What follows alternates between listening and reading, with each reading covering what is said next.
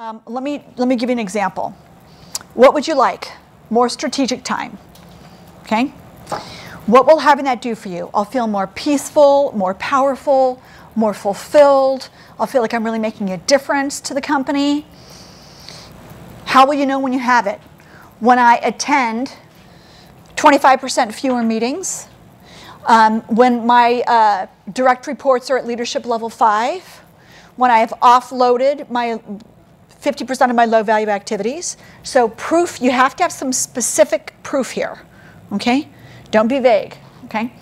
What value might you risk or lose? Well, gosh, I might initially feel a little bit less important. I might have to get out of the weeds. I might have to stop rescuing others. I might have to let go of some control. I might have to invest the time to cultivate my direct reports.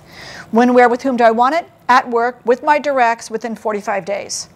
What are your next steps? Set up meetings with my directs for one-on-ones to look where I can offload some work. Determine which meetings to skip and implement an effective meetings process. Look at how I delegate and delegate more effectively, etc.